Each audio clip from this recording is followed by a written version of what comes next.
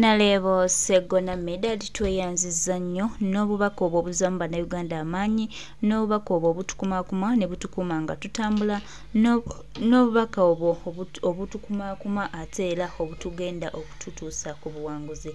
Tulina mbaka Honorable Medal Ssegona ng'akoowola bannayuganda mwenna otwegatte wamu tubanje nabbanja abantu baffe. Kyekiri mu ddiiro kyekiriwo baganda baffe tewabayeebuzaabuza fenna tukimanye nti tutunuulidde kimu ku nabbanja kutuwa bantu baffe. Tweyanza nnyo Honorable Medal Ssegona bwe bali kwagala Uganda bwe bali kuyirawo bannayuganda mubiri tusiimye nnyo n'obubaka obulungi ate bw'otwetikidde olunaku olwaleero. Kaakati bano abanoonya ebyabwe baba bagambayo ki?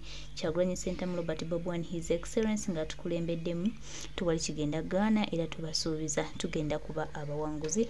Mukama waffe Medal Ssegona abyogedde atubuulidde obubbi bw'abasajja bano atubuulidde obutugumbuzi bw'abasajja bano era atugambye nti tubeere bakalaba okulaba nga tununula eggwanga laffe.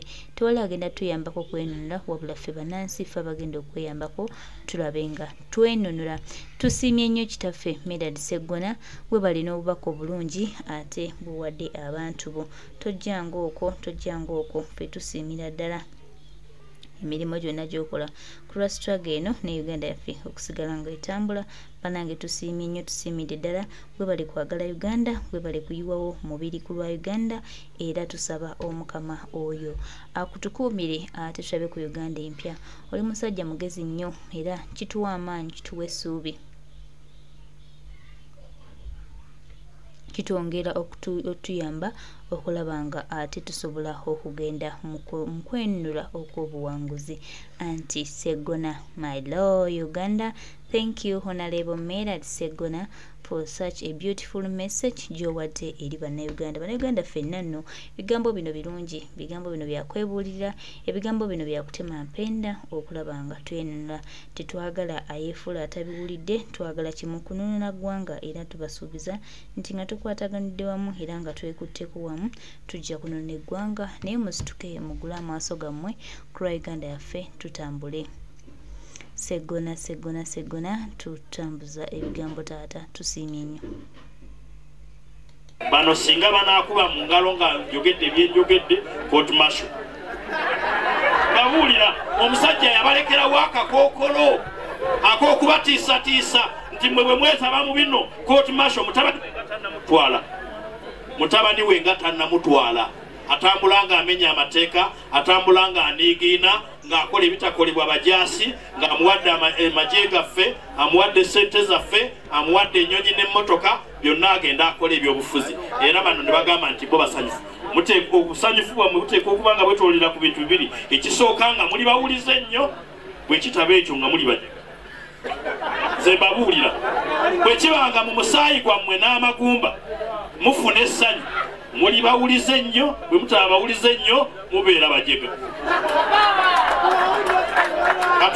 Katuberekere mulwanyi munnamu mutambuze munnaffe bwe nzikiriza nti muwanguzi munnaffe nga twogera ebigambo eby'amazima kubanga Bayibuli yatugamba nti amazima gali bafuula ab'eddembe. Nze ndi musajja mukristaayo nakkiriza Katonda ogw'okubonaabona obeera musajja nnyo bameja mbayozaayoza naye mbagamba omuwendo gwammwe tegwandikomyawo. Muddeeyo mutunule mbe mwalwana nabo mulabe abo bakomandinga olwaleero mweteeke ku minzaani nabo mumbuulire oba mwenkanankana naye era musigala mukuba mu ngalo ku lwammwe omukono engalo zenkubira mu 7 enkubisa omukono gumu si mwenkanya mulyaza amaanya mukuusa mulimba saagala gamba nti mubi kubanga budde buzibye enda okutuuka eka nga bifaanana. Yeeyagaliza yekka ne famire ye. Akati wabaliwo abadde bagambye nti Ssegona akomawo ono yabalimbye sikomawo nkyaliwo naye mutusabire tukyalwana n'omusota tulaba gweyuula naye temutya nsonga za kitabani kyagula ebyo Mukama yabimanya. Ffe tetutya kwogera bano singa banaakuba mu ngalo nga njogedde byenjogedde kotumasho babuulira omusajja yabalekerawo akakookolo ak'okubatiisatiisa nti mwe bwe mwetaba mu bino kooti masho mutabani we nga tannamutwala atambula ng'amenya amateeka atambula ng'aniigiina ng'akola ebitakolebwa bajaasi ng'amuwadde amagye gaffe amuwadde sente zaffe amuwadde ennyonyi n'emmotoka byonna agenda akola ebyobufuzi era bano ne bagamba nti bo basanyufu obusanyufu bwammwe buteekwa okuba nga bwetwolera ku bintu bibiri ekisooka nga muli bawulize ennyo bwe kitaba ekyo nga muli bajja ze babuulira bwe kibanga mu musaayi gwammwe n'amagumba mufuna essanyu muli bawulize ennyo bwe mutaba bawulize ennyo mubeera bajega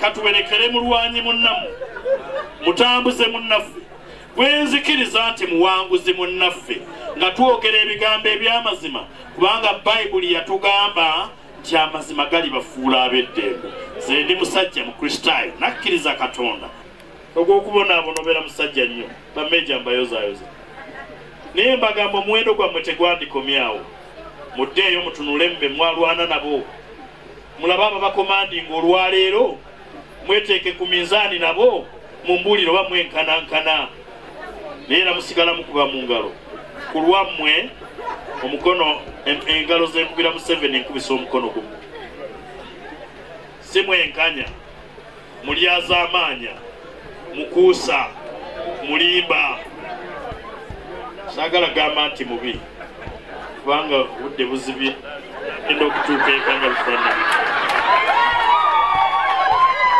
yeeyagaliza yekka n'effamire ye akati wabaliwo abadde bagambye nti no Ssegona akomawo ono yabalimbye sikomawo nkyaliwo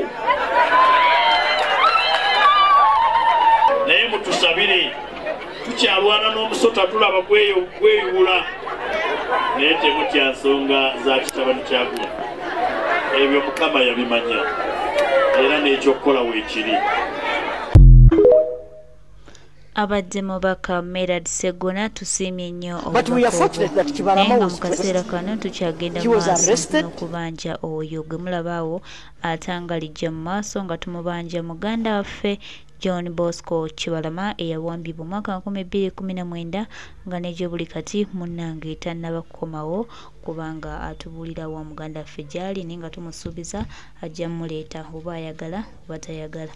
Recently, in October, in a place called Kakiri, and he's one of those that is claimed to have killed police officers in Chiboga, Wakiso, and other places. Detention of people without trial was a common phenomenon in the immediate post-colonial regimes to deter citizens from agitation for freedoms and to contain and keep political opponents at bay. The question of the day is the People's Parliament dozing on duty?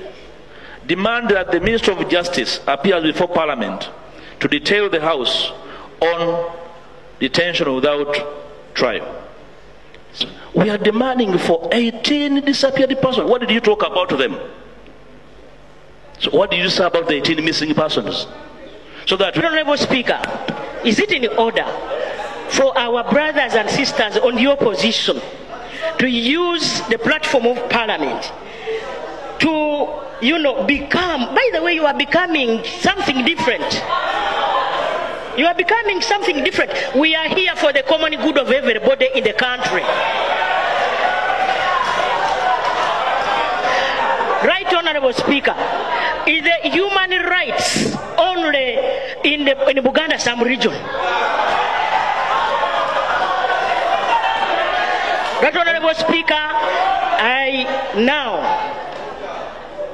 request you to prevail over our brothers on the opposite side.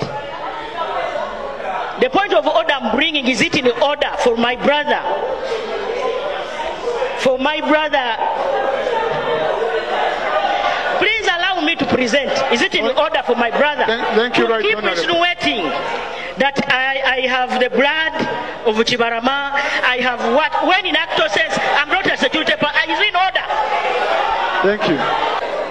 With the indulgence of the Right Honourable Speaker, I played a video in this Parliament on record with the Prime Minister speaking to the media that actually Kibalama is in their hands, that he is a criminal, that he was arrested, and that was a record here, Mr. Speaker. The Prime Minister is not going to really impeach our confidence of demanding for Kibalama. Kibalama is on her farm and paying a ransom. Let her produce Kibalama. She said it. Now, and that's the reason. That's the reason why, right, Honourable Speaker, humbly with respect, we decline the 30 days for them to come and report on these issues, and one by one, right, Honourable Speaker. The Prime Minister should not come to the House intimidating the House. All of us are human and... Thank you very much, Leader of Opposition. Nze nakuwadde da credit, nakuwadde da obuyinja. Webale nnyo okuyimukiramu ate n'ogatta eddoboozi ly'okulya Abannayuganda bangi, era nga tukusuubiza nti twasiimye nnyo era twagala tutambulire awo. Balina okumanya nti nno Bannayuganda be bazannyirako, Bannayuganda be baafuula ekyokuzannyisa lino eggwanga lya Bannayuganda, era Bannayuganda be balina sse esembayo ku ggwanga lyabwe. Kale tetulina nnyo budde bwa kubeera awo nga tulinda ate Nabbanja atugambye eki, Nabbanja ajja tufera ki. Tulina omuteeka ku likodi okusinziira ku ebyo bye yasuubiza Bannayuganda era ku ebyo bye yayogera. Nabbanja mutumanyidde nnyo, mutujooze nnyo, mutulinnye ku mitwe, mutukoze eki, neeke kaseera musasulire ebikolobero bye mutujoogeddemu, naffe nga tuyimusiza eddoboozi lyaffe, era nga naffe tugamba enough is enough. Twetaaga ggwanga lyaffe kudda mikono gya bannansi, bannansi nabo beeyagaliko. Tukoyo tufuga ng'abatategeera, tukoyo tufugira mu mbeera ey'abamusibira mu bbwa, ke kaseera mutuwe abantu baffe.